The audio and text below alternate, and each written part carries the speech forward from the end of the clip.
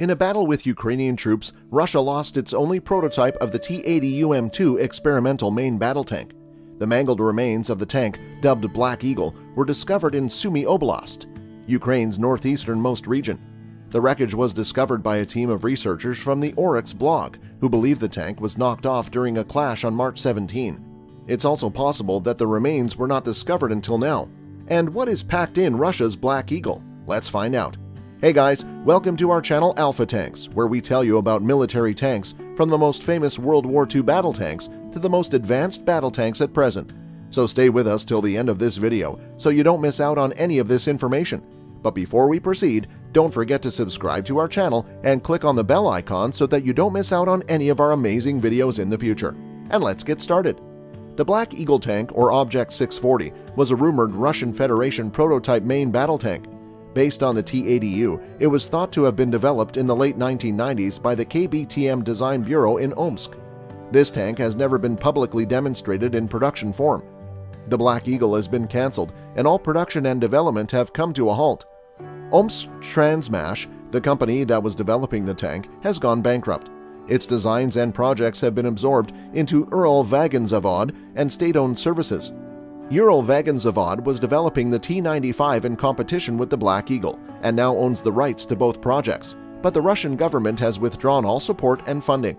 The Design Bureau of the Leningrad Kirov plant developed a new design based on the stretched T-80U chassis in the 1980s. When the bureau closed, the paperwork was transferred to KBTM in Omsk. In September 1997, a mock-up of the Black Eagle was shown for the first time at the VTTV Arms Exposition in Omsk, making a single brief pass far from the reviewing stands.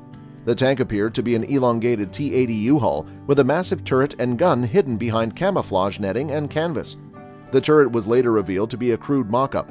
In June 1999, an early prototype was displayed at an arms show in Siberia. This tank had an elongated hull, 7 pairs of road wheels rather than the T-86, and a turret that was still mostly obscured by camouflage netting. The tank was built on a lengthened T-80U hull with an additional pair of road wheels and a completely new turret. It appeared to have thick front armor as well as new generation Cactus explosive reactive armor on the hull and turret. Instead of the traditional dome shape of previous Soviet and Russian main battle tanks, the turret bustle was very large and box-shaped. According to Russian reports, the Black Eagle design had abandoned the carousel-style autoloader in the fighting compartment in favor of an autoloader mounted in the large Western-style turret bustle, which, like the US, incorporates a blowout armored ammunition compartment for crew safety. M1 Abrams, the German Leopard 2, the British Challenger 2, the French Leclerc, and a number of other modern Western tanks, the prototype was equipped with a 125mm tank gun, but it was speculated that it could have accommodated a larger 152mm gun compared to the 120 and 125mm caliber guns of main battle tanks in service. There was some disagreement over whether the Black Eagle would include the Drozd or Arena, a countermeasure. The tank has a combat weight of 48 tons and is powered by a new GTD 1400 gas turbine engine with a capacity of more than 1,500 horsepower. As a result, the tank's power density exceeds 30 horsepower per ton, and the dynamic characteristics of the Black Eagle should significantly exceed the specifications of the Western third generation of tanks, which have a specific power of 20 to 25 horsepower per ton.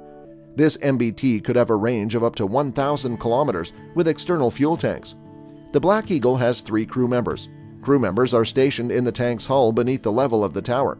These are accessible via the commander and gunner hatches in the turret housing and the driver's hatch in the tank's hull. This prototype MBT is equipped with a battle management system, which allows it to be constantly aware of the battlefield situation and precise vehicle location. The Black Eagle tank is highly resistant to a wide range of anti-tank weapons.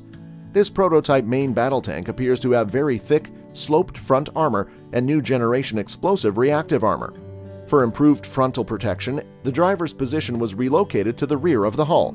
The turret roof is armored on multiple levels to protect against top attack threats. It was also proposed to use the Drozd 2 or Arena active protection systems, as well as the Stora 6 and Stora 8B countermeasure systems.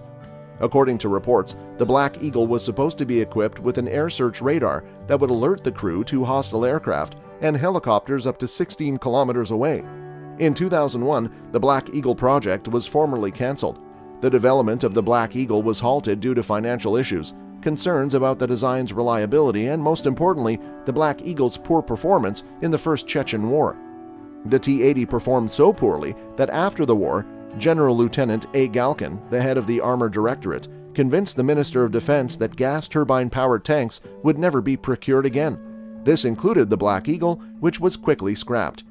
Omsk Transmash, the manufacturers, attempted to appeal the decision but were unable to do so after declaring bankruptcy in 2002. The Russian army planned to adopt a new Ural-Vagonzavod tank after 2010, possibly designated T-95 as of July 2008. The T-95 tank's development was also halted in May 2010.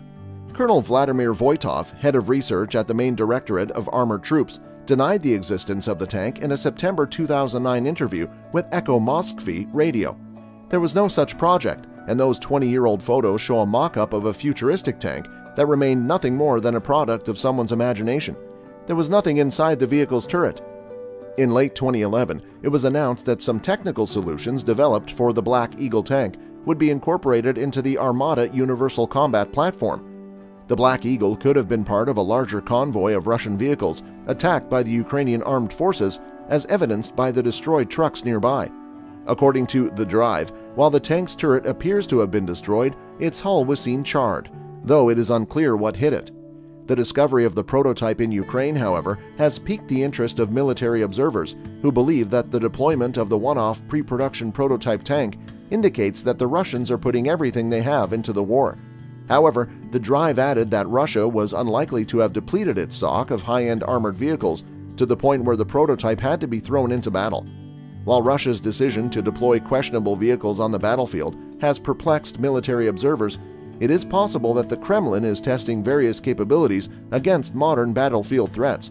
According to the report, the T-80 UM-2 may have been deployed to see how its protective features fared against Ukraine's advanced weapons, such as anti-tank missiles.